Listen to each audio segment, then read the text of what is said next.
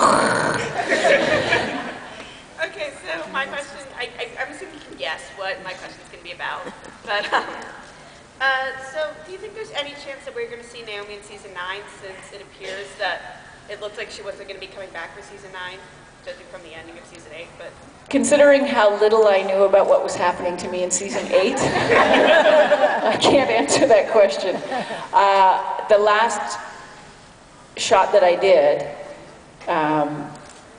I said thank you so much and hugs all around, and then I said, so I guess this is it, thank you for having me. And he said, maybe it's not, I don't know. We don't know. And I was like, so I might be back? And he's like, I don't know. They're very non-committal, which is frustrating, but lovely.